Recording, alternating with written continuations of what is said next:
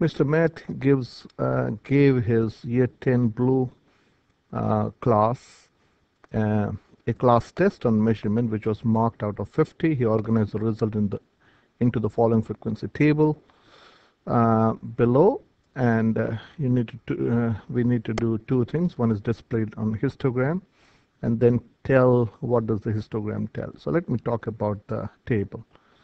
So here you have got marks out of 50 and frequency. What does this mean? Mm, there were 3 students who got marks between 1 to 10, 6 students who got marks between 11 to 20, and so on. Now marks is out of 50. Now marks is a continuous data. So you can get say 10.5 marks or 10 and a quarter marks. Okay, it doesn't necessarily be a whole number. You can get out of marks which can be as a decimal. So here the big question is, what if a student has got, say, where would be a student who has got 10.5 marks, or where is the student who has got, say, 20.6 marks?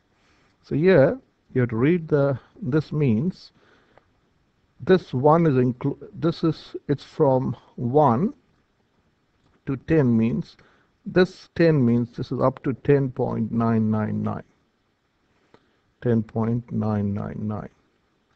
So all the students who got marks between, say, 1 to 10.999 is in this class. This starts from 11. Okay, so this is up to 20.999. Okay, and so on. So this is up to the this 20 means this is up to 20.999, and this class starts from 21. So this is where it starts and it ends at 10.999. Okay, and so on. Okay, so here, as it's a continuous data, you have to draw a histogram. Okay, so I've already drawn the histogram. It looks like this. So on the x-axis, so this is always on the x-axis, you take the first information, and on the y-axis you take the second information. So what does this histogram tell? There were 3 students who got marks between 1 to 10.999. So this is, let me write 3 here. There were 6 students who got marks between 11 to 20.999, and that's why this is joined. Okay, so all the students who got marks between 1 to 10.999, okay, is in this group. So there were 12 students who got marks between 21 to 30.999, and so on.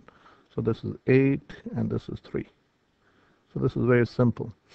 So now we need to talk about the second question is, what does the histogram tell you about the result? See, drawing histogram is not difficult, but to read the histogram and make sense is what is important.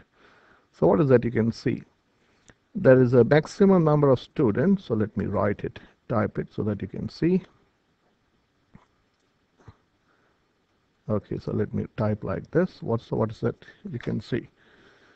The most common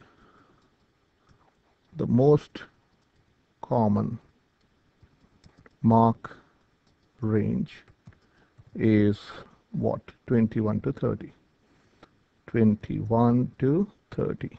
That's the most common range. Okay, what the remaining marks are spread out evenly on both sides or either sides of the range 21 to 30. So what does that mean? So from this you can say, so the average or mean marks obtained by the students of year 10 blue should be should should be around 25 marks out of 50. So you can make an estimate. The histogram tells us, as most of the students are between 21 to 30, and as there is almost evenly spread on both the sides, the average, which is a mean, should be between 21 to 30, which is about around 25.